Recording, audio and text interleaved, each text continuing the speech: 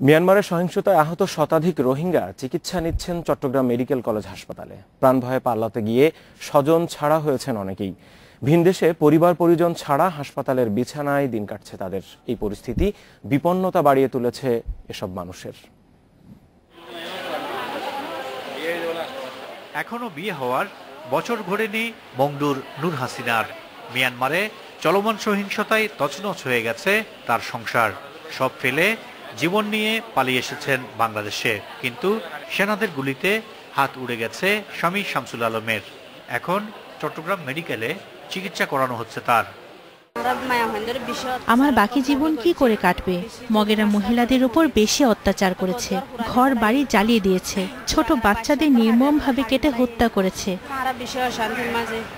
এই পরিবারটির মতো চট্টগ্রাম মেডিকেলকে অস্থায়ী ঠিকানা বানিয়েছেন শতাধিক রোহিঙ্গা।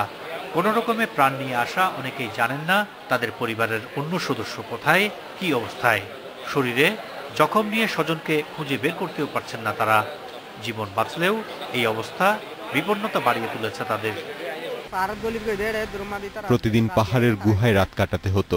একদিন ভোরে পাড়া ছেড়ে পাহাড়ে যাবার সময় দেখি পাড়া ঘিরে ফেলেছে। তখন দৌড়ে পালিয়ে যাবার চেষ্টা করি। ওদের ভয়ে কখনোই ভালোভাবে ঘুমোতে পারতাম না। একদিন রাত 12টার দিকে গোটা বাড়িতে আগুন দেয় সেনাবাহিনী।